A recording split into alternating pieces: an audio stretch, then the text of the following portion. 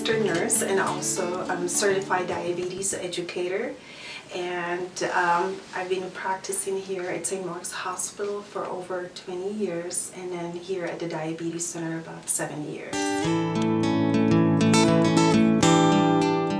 So diabetes, it's a chronic disease. That means it's a long-standing disease, and we really do not have cure for the illness. And it's caused, or as you know, when you go to your doctor, the doctor tells you that you had high blood sugar, you had really large amount of sugar in your bloodstream.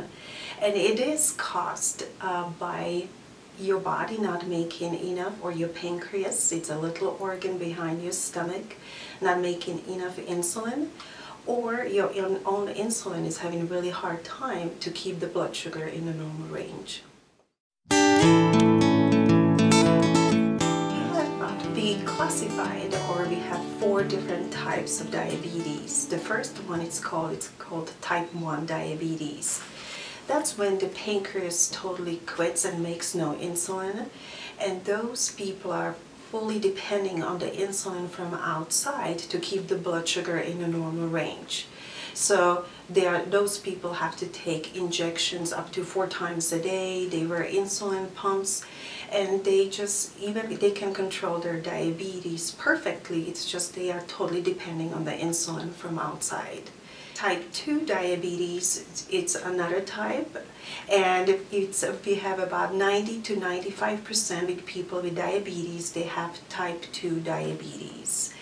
And what is happening in their body is then their pancreas usually makes less insulin, or plus on the top of it, their own insulin is having a harder time to do the job.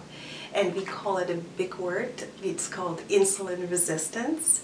But I kind of use my own analogy, and I say your own cells are stubborn and not allowing your existing insulin to help you to keep the blood glucose levels in normal ranges.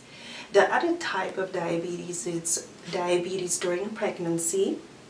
It's called gestational diabetes. And those women usually they have plenty of insulin on board, but what is happening, again, their own insulin is having a really difficult time to keep the blood sugar in the normal range. And the other one, which we know we have about almost 80 million people in the United States, they are in pre-diabetes. Those patients or those people still making plenty of insulin, but again, the insulin is having more difficult time to help them to keep the blood glucose levels in normal ranges. Those are the types we know of, we have listed, and that's what the medical community tells us we have. Each of those persons or people with the disease, we say they also have their own progression or own type of diseases.